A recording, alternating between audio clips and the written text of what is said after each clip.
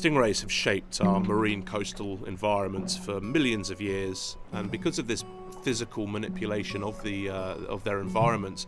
we're trying to promote them as tools for conservation, not just to protect themselves as a group of species, but also to highlight the ecological importance of the habitats within which they exist. We've been able to go out and repeatedly sample the same sites, and we've been able to recatch a lot of these same individuals.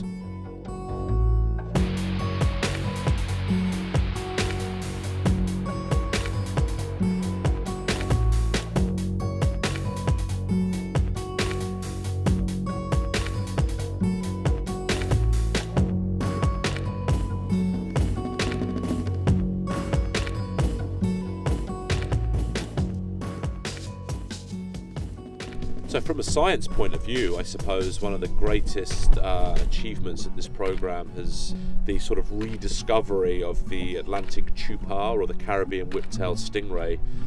that hasn't been described formally in the Bahamas before. And we have a paper that's just about to be published in the Caribbean Naturalist Journal that describes and updates this animal's contemporary distribution.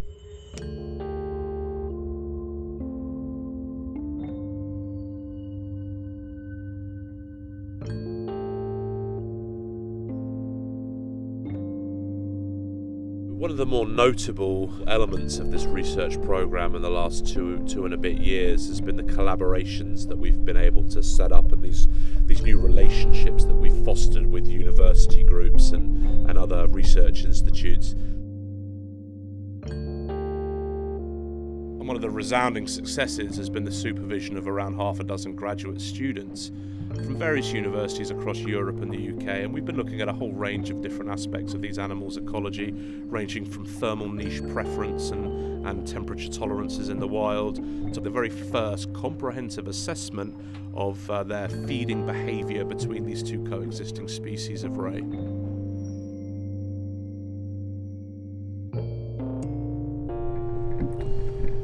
I think really one of the driving reasons for success within this research initiative is not only the traditional science grants that we've been able to secure,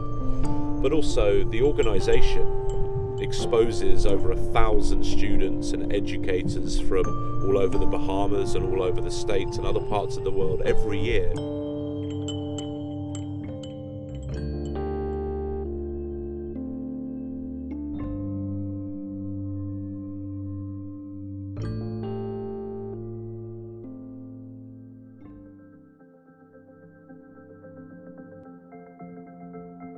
I think for me personally, one of the most rewarding things about this is the fact that every time one question's answered, we have several more that need answering. You know, we expose our research to many people that have never really considered stingrays before. And a question we always ask at the beginning of the day is, you know, put your hand up if you're a little bit nervous about what's going to occur today, running around chasing large wild stingrays. And we might have a few hands that go up in the morning, but there's never hands that go up in the afternoon. And I think that the way we can use stingrays to promote conservation value of sensitive and vulnerable marine habitats seems to be very successful.